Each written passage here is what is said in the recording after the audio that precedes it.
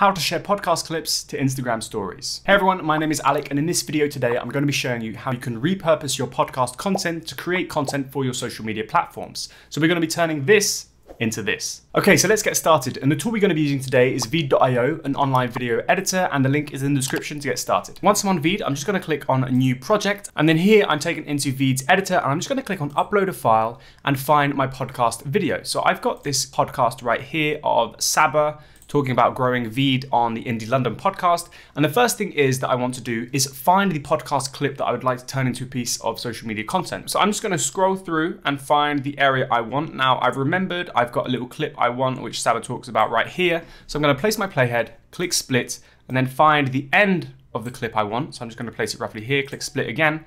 Now just delete either side of the podcast that I don't want.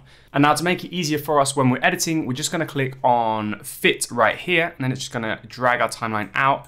And then I'm just going to drag my clip to the beginning, so there's no black space at the beginning. If you see, if I place my playhead here, if we start from 0 and I press play, it's black, nothing happens. So I want to make sure I drag my clip all the way back to 0, just like so. Then again, just click fit so we can actually edit it with precision. So now if I play through, defining our DNA and also defining our brand. So this is something that I don't.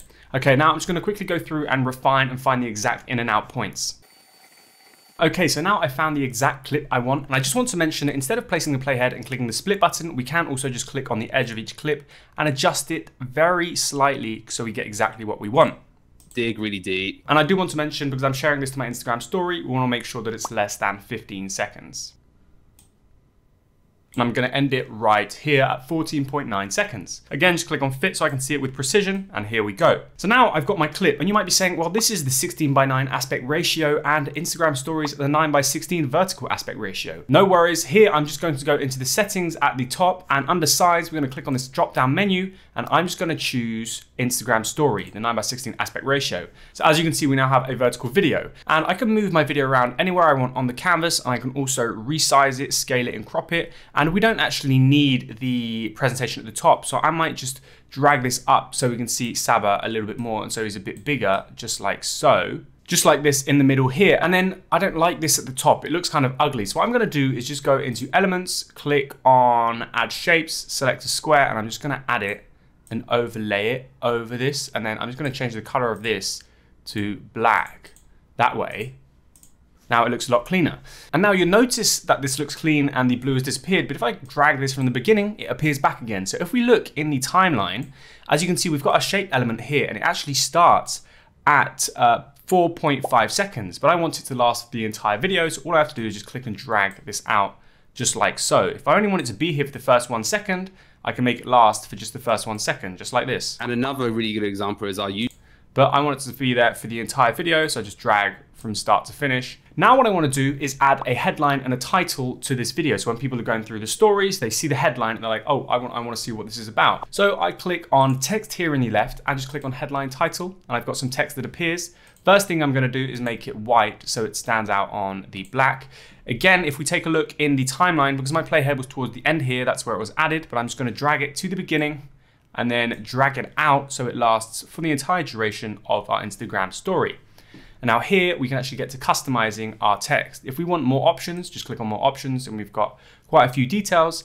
First of all, I'm just going to put a headline in, and I'm going to say Saba talks about YouTube, just like this, right? So what I might do is just drag this out, make it a little bit bigger. However, I think I might put a return here. That way it looks a little bit cleaner.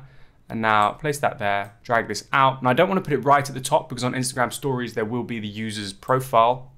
I'm just going to drag it down, put it in the middle, just right about here. I think that's pretty good. And now what I'm going to do is add some subtitles. And the reason being is that a lot of people consume content and just watch videos with the sound off. Believe it or not, that's true. So I'm actually going to click on subtitles and click on auto subtitle, select my podcast clip, select the language that the podcast clip is in, and click start. And now this is going to take anywhere between a few seconds to a few minutes, depending on the size of your video and your internet speed, to automatically generate the audio from our podcast and turn that into subtitles. So we don't even have to type anything out manually. We don't have to adjust the timings. It will be there. So as you can see, this is now finished. And if I play it from the beginning, take a notice at the bottom right here where the subtitles are going to appear. And another really good example is our YouTube channel right now. It took us like 6 months to get to 1,000 subscribers. and Alec was posting a video every day for 6 months. Now we add a new 1,000 subscribers every single month. So put the work in. Okay, this is perfect except for one thing. If we take a look at this subtitle right here, my name is spelt wrong. But I get this all the time. Even people in real life are constantly calling me Alex, unfortunately. So I'm just going to correct that by going into the subtitle editor on the left. Everything is correct, and I think there was just one last thing here. So now we had a new, and we're just going to change this to now we add a new. And that is the subtitles. If there are any more mistakes, you can just fix them. If you want to adjust the timings, you can click and drag just like so. And you can also see the timestamp in the bottom, which is pretty useful to know when to talk. So I could maybe drag this a little bit forward and out just a little bit, but I'm just being picky because I'm kind of a perfectionist. Now I want to change the style of my subtitles. And the cool thing is if I click on style and I adjust the style of my subtitles, we have some presets at the bottom. Let's say I choose the yellow style like so. The style is then adopted by all the other subtitles. Really good example is our YouTube channel right now, which is amazing. I don't have to change anything. And then I might move these just up a little bit, just like so, and maybe drag it out so they're a little bit bigger, and let's see what this looks like. Really good example is our YouTube channel right now. It took us like 6 months to get to 1,000 subscribers. And so this is our Instagram story. And now if I want to, I can just go and click on export and export my Instagram story, download it to my phone and upload it. But there's also a lot more things I can do here. For example, I can just even draw my video. Let me just select this and click on white, just like this, and then maybe change the size of my brush, make it very small. I can actually draw on my video. So just like this, do a quick arrow, and I could even just type on like swipe up. And then that's a swipe up. If you can, add the swipe up link to your podcast to watch the full podcast. And then I can leave it from the 11th second of the podcast. So it's not there for the entire thing. So if people watch the entire Instagram story, at the end, they then get the call to action to swipe up to watch the full podcast. So then I just go and click on export. And then I want to burn the subtitles into my video. This means that the subtitles become part of the MP4 file. So I just click on export down here, and then VEED goes ahead and renders my Instagram story. And again, this can take anywhere between a few seconds to a few minutes, depending on the length of my video and the speed of my internet. And so now I've done that, as you can see, I've got my Instagram story. And another really good example is our YouTube channel right now. It took us like... This is perfect. And now what I can do is if I go to my VEED account on my phone, I can just open up this project and hit the download button.